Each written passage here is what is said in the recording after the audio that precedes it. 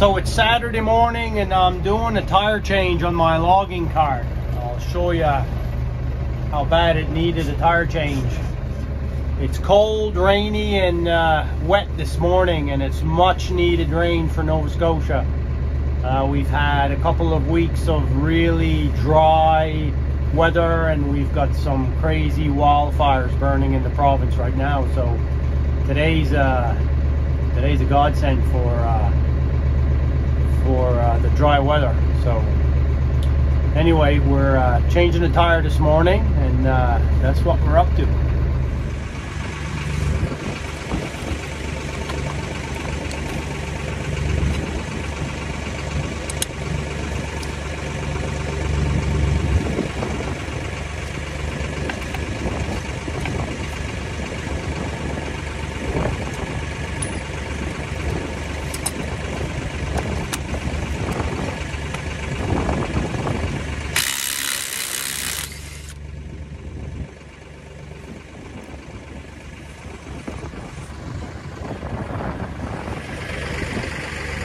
So what's happening with this logging cart, I've got a couple of bent wheels, like the axle's bent, and the bushings and the bogie wheels are getting worn out. So my wheels, when I load up the logging cart, my wheels tend to, flop to a side, and so it wears the tires really quick. So I just put old tires on it for now because they wear real quick, but I'll show you what goes on here. So this one's okay. I replaced it before, but this guy,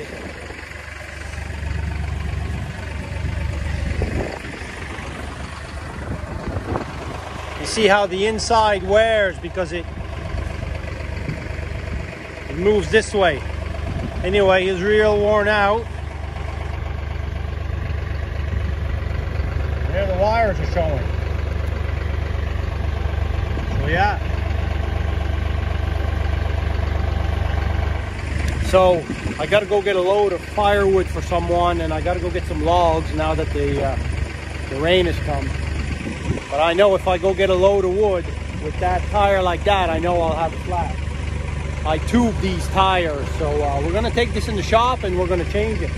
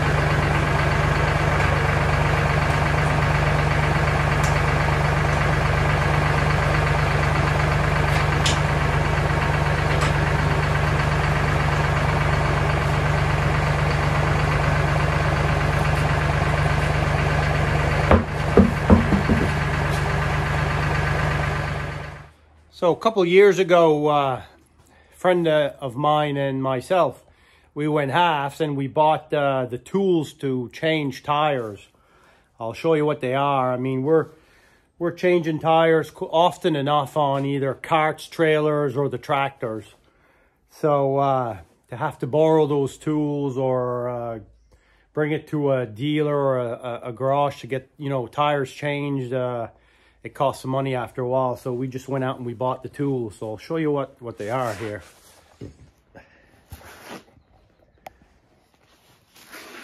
So that first one I bought myself, that's just a little tool to screw onto the tire valve so that it doesn't pop into the rim.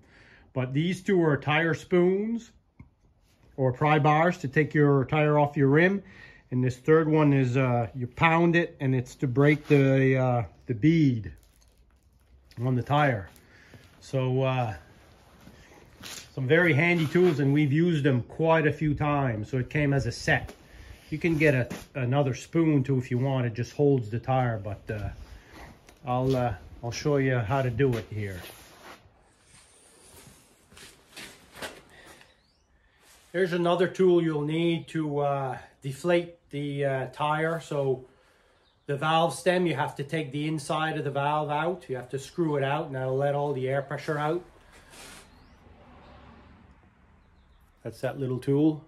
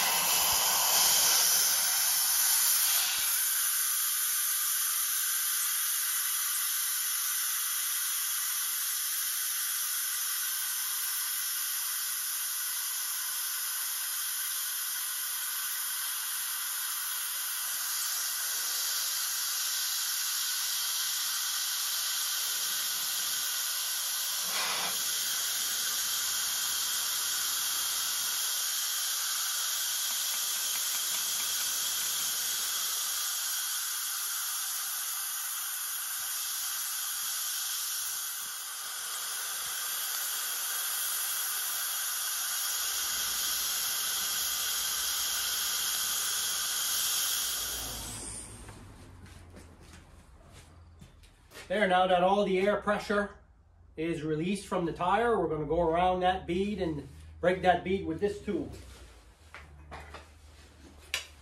So you just go around the bead.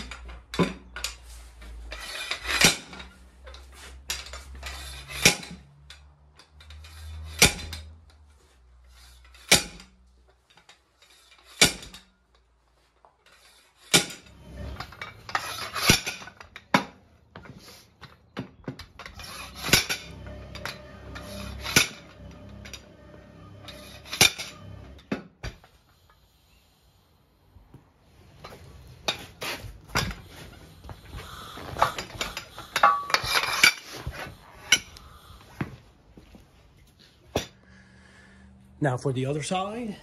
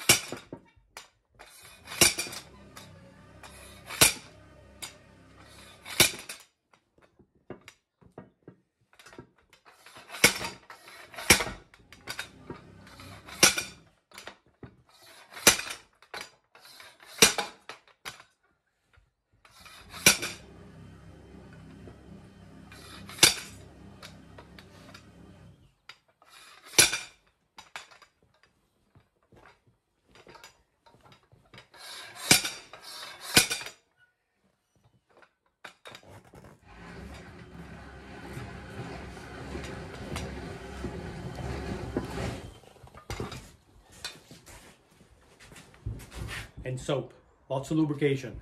That's the secret.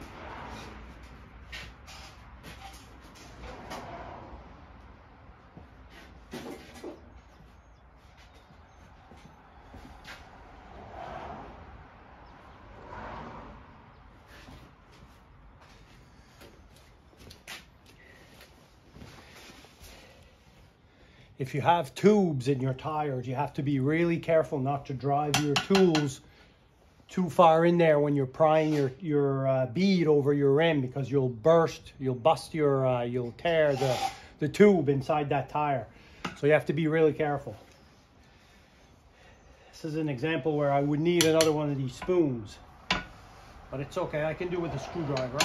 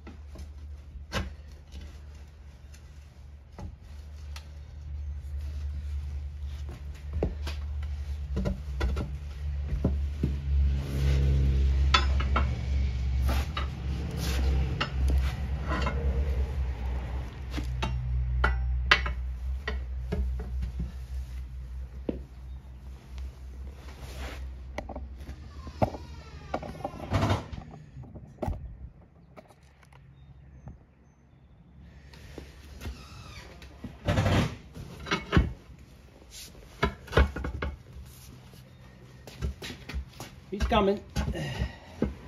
We're almost there.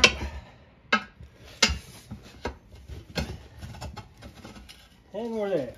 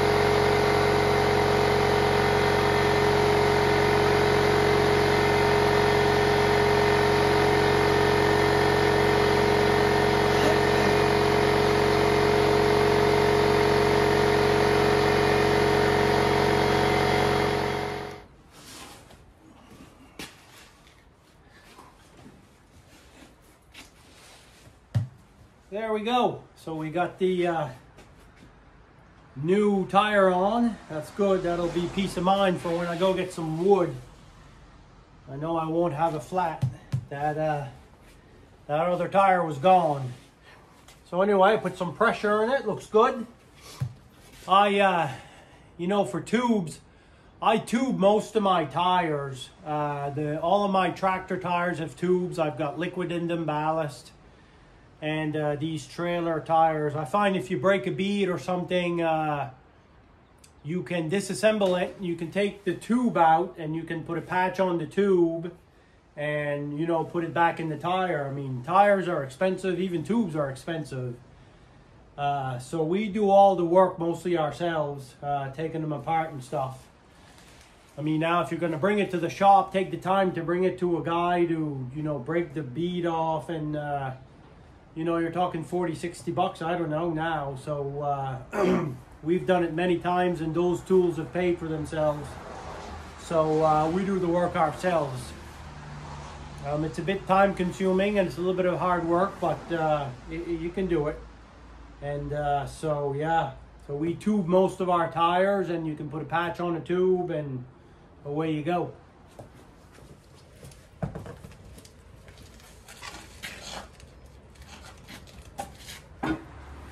So we got that tire change complete. I'll show you what's going on with the wheels on this trailer, and I'm gonna have to do some modifications later on. I'd like to rebuild this logging cart. Some hoses need to be replaced. It needs a coat of paint, and like any other machinery that you have, you know, you need to do a little maintenance and upkeep. But anyway, yeah, tires changed anyway. We're gonna need to change a few more tires here. I'll show you. So here's the tire that we just changed, and if you can see, if you see here, it's hard to tell, but those wheels, they're bowed this way. So is this guy here. You can sort of tell, and at some point, you know, the axle here may have been bent, or I may have gone in a hole and it twisted that wheel. So when I'm loaded up, those wheels, you know, they flatten out like that. But anyway, this is the new tire that I put on. It's got nice thread on it. This will be good. This one here is pretty good. They're a 16-inch tire, so not too many vehicles have 16-inch tires anymore.